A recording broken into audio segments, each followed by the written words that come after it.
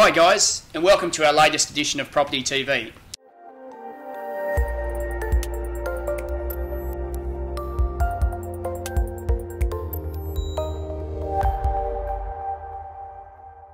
On today's program we've got Mick Copeland from Being Professional Garden Maintenance and Landscaping to have a chat to us about how best to keep our gardens going through the summer months.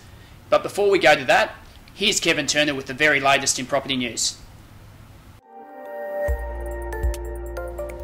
Thank you. Well, the Real Estate Institute of Australia says that all first home buyers should receive a first homeowners grant, not just people buying new homes.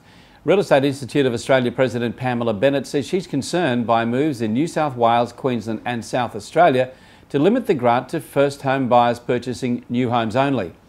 While the new $15,000 first homeowners construction grant in Queensland will actually be worth more than the previous $7,000 first homeowners grant, the Real Estate Institute of Queensland fears the response of prospective home buyers will not be what the state government is hoping for, and that is a boost to both the housing industry and the construction sector. REIQ CEO Anton Kadesh says that's not going to be the case. Because their figures show only 24% of first home buyers opted to buy a new home when the first homeowners boost, which featured up to $21,000 for new builds, was in play during the GFC. He says the main reason for that is that new homes are usually too expensive for first-time buyers and they're often located in outlying suburbs where young people simply don't want to live. Good morning and welcome to the show. I'm Kevin Turner. We're here to talk real estate. Whether you're following the property market or just interested in what's going on, Australia's #1 independent real estate advisor Kevin Turner has the answers. Every Saturday 8 to 9 on 4BC. Thanks very much for that, Kevin. We do appreciate the update each month. Well, Mick, thanks for joining us today. It's coming up to the summer months and the warmer weather. I know that you've got some good tips on how to keep the grass, going really well, as well as some tips on the general gardening and landscaping. Yes. With my place recently, you suggested a couple of things with the lawn. If you could just share with the guys what you've said. Yeah, we could top dress, fertilise, or there's another way we could bring in an aerator and just aerate it.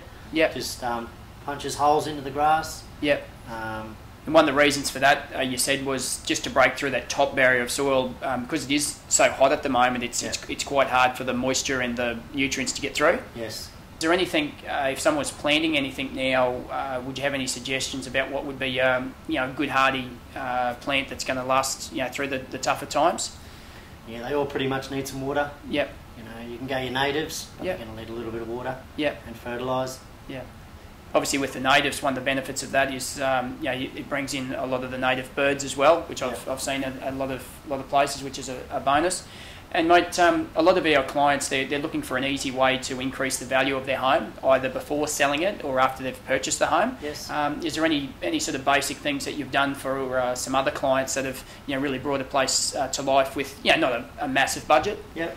It could be just going in and tidying everything up, putting in some mulch, some rock, whichever one they prefer. They've got coloured mulch out now. Your blacks, your reds. So you can have it themed. I know that you mentioned that you had someone recently that had quite a big area done, and it was in the red bark. Yep. So how did they actually do that? They put it in a big mixer, put in whatever colour they want, whether it's blue, black, red. Add the water, and it's good for about 3 to 4 years. Cool. Yeah, and obviously that sort of thing's quite resistant to termites as well, because it's usually treated, isn't it? Yeah, the cypress. Yes. Cypress pine. Mate, well look, I appreciate that. Now, if any of the guys who are watching the show wanted to have a chat to you, could you just give them your details and they can ring you? Yep, Michael Copeland on 0405 164 675. Look, and I can thoroughly vouch for Mick. He's done some really good jobs for me. He's done some paving. He also does the maintenance on our office as well as our own property at home. So I thoroughly recommend him to anyone that does need some help. And now to this month's feature property.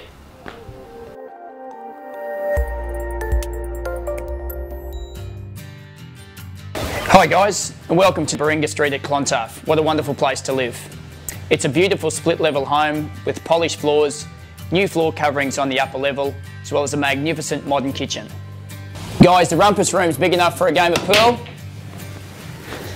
or even a beer with some friends. and also easy access out to the entertaining area, which has got room for everyone. Out the back of that is the in-ground pool. It's even got its own shade sail to keep the kids safe through summer. Look, the owners tell me that the location's second to none. You've got great neighbours, yet you're still close to everything.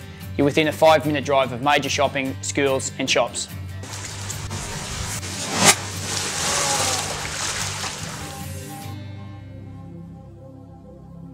Well guys, what a wonderful property that we've got down at 4 Baringa Street at Clontarf. It certainly is a great home.